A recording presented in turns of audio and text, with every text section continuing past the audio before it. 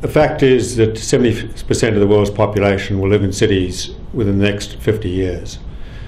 That's going to mean we need to double the urban capacity of our cities.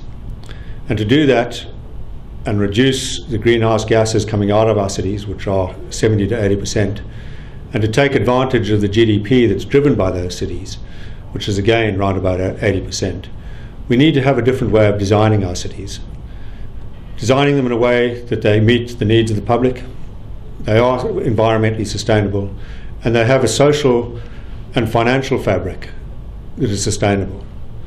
That was the essence of the talk, and it looked at the capacity of Melbourne to double its size without increasing its boundaries.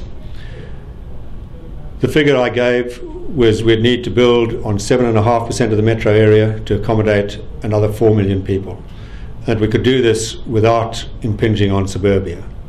I think that's a key message, and the way that we do it gives us some insight into what the future could be.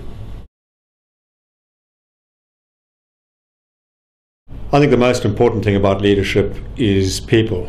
And I know that sounds hackneyed, but I think people make that statement and then immediately forget it. In my career, I've never had one day's management training. I believe my job as a manager is to make it important for people to get out of bed in the morning and want to come to work. And that means you need to understand what motivates people, why they will feel that they're involved and they're contributing.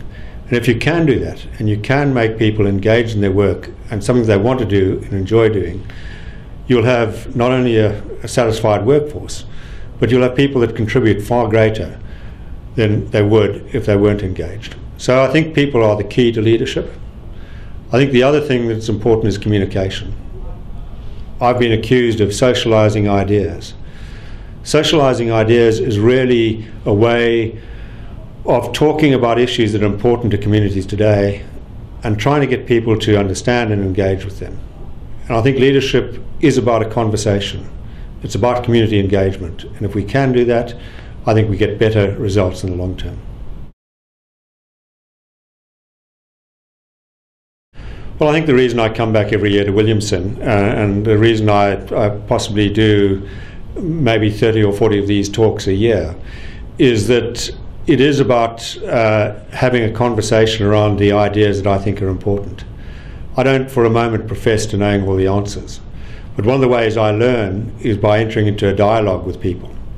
And this afternoon at my presentation, I mostly learnt as much from the questions I was getting back as to where people's minds are and their concerns are, as the information I was giving across the table. So I think it's a two-way dialogue that I have here every year. And I have it with people who are in prominent positions in prominent companies around Melbourne. I can think of no better audience to come and speak to and test the idea on and get their feedback. So that's why I return to Williamson every year.